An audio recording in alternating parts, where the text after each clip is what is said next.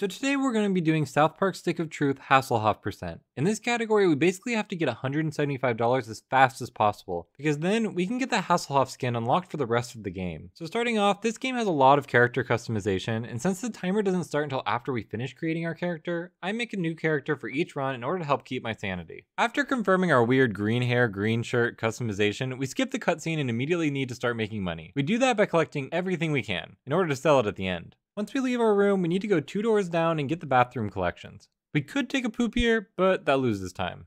When we go downstairs, we need to turn left right away, because if we go right first, we'll trigger a cutscene of our dad yelling at us to go play outside, and we'll be kicked out. After getting all 7 collection points in the house, we need to progress the story. We punch this guy beating up Butters, and now Butters is our friend forever. Hey, where are you from? Where'd you live before moving here? Having the main character be silent is brilliant. It's hilarious and makes the game super immersive since I never talked to anyone in real life. He takes us to Cartman's house, who's the Grand Wizard King, and decides to give us a chance to join his forces. Since we need to get through a few fights, the quickest class for this is Thief, which is basically a pretty standard dagger user with some South Park violence added in. We get through the tutorial fight with Clyde, but then the elf army attacks and we need to win 3 more fights. Each one teaches us another aspect of combat, of blocking, ranged weapons, and shields. This story-driven tutorial feels very natural, and the slower gameplay isn't a problem since Cartman is our teacher. Oh shit, dude, I think I see blood! Do it, douchebag, kick these elves' asses! Look at your enemy on the ground, weak and helpless! Kick the shit out of him! Being a thief gives us a high base damage on our regular attacks, and this gets us through these fights quickest. After looting the 3 elves we just defeated, we buy a new dagger, which actually saves time despite costing money, and then we enter Cartman's house and the looting starts again. What's nice about this run is we get to explore a lot of areas we don't normally go in the main story, and this game is filled with jokes and Easter eggs everywhere we go. This is where the magic happens. Last week, Cartman's mom was here with a few men having a whole lot of magic. This is where Cartman does magic. Smells like the wizard is brewing some potion in here. The last thing we loot in Cartman's house is a garage key here, and then when we exit, we need to loot his garage. Next, we need to go 1 house to the left and enter Butters' house. Honestly, the hardest part of learning this run is remembering which houses to go into and which ones to ignore. We loot through the house, and something I also love about this run is we get to see all the Easter eggs in the form of items, such as Butters' creamy goo that's found in the bathroom.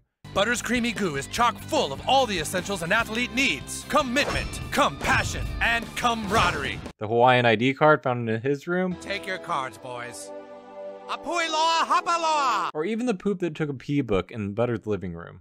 His butt was all stinky because he had to poop so badly. We then exit and loot the garage before continuing on to the main story. Here we are introduced to Timmy, who functions as the fast travel mechanic in the game. And then we are quickly ambushed by another group of elves. But this time we have Butters to help fight with us. He is a paladin who has the ability to heal us. Yeah, that's it, little buddy. And the next part is actually important. We need to make sure we block both of the second attacker's attacks, because if we do, we will get a counterattack. It does just enough damage to save an entire turn. After Butter one-shots 3 people while we kill no one, our final attack does exactly enough to kill the enemy and saves a turn. That was our last fight, so now we just need to have optimized movement, looting, and we get to see a lot more of the South Park town.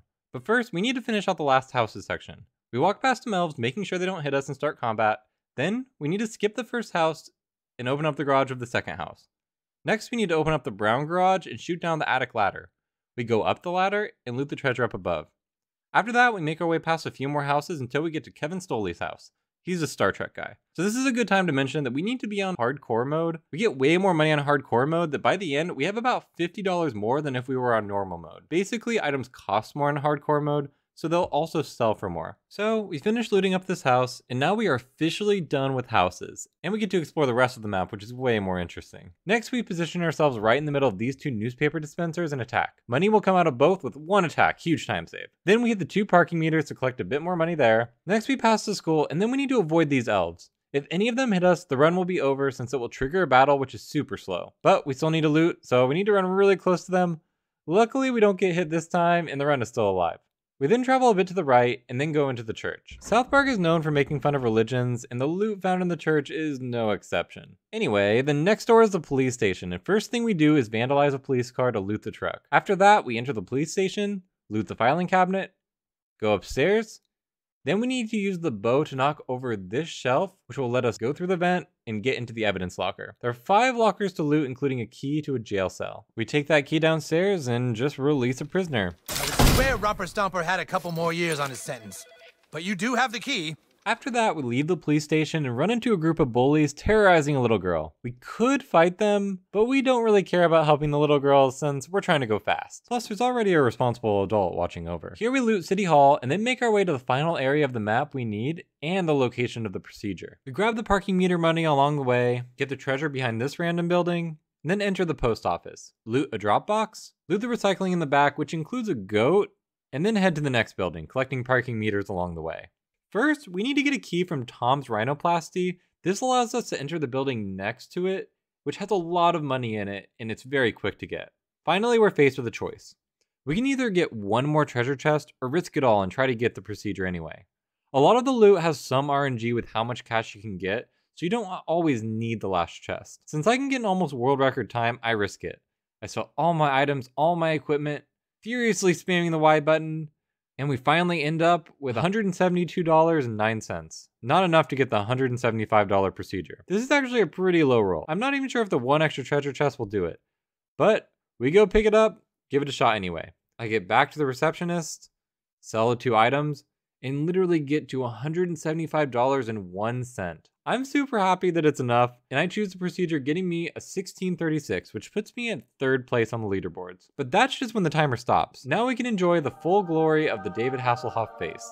From this point on, literally every fight and every cutscene will have this face, and it's just a great addition to the game. This run's a nice deviation from the norm of super hard and precise skips I normally do, but it's fun to play a more for fun speedrun once in a while. But if you do want to see a more difficult run with precise skips, check out my Skyrim speedrun where you need to get married as fast as possible. It's actually pretty difficult. You can't hold out much longer! Help! Somebody! I can't hold out much longer! Help! Ow! Ow! Ouch! Sorry. Yeah, I deserve that. Take that, human! Feel my wrath! Oh, hamburgers! Oh, heck!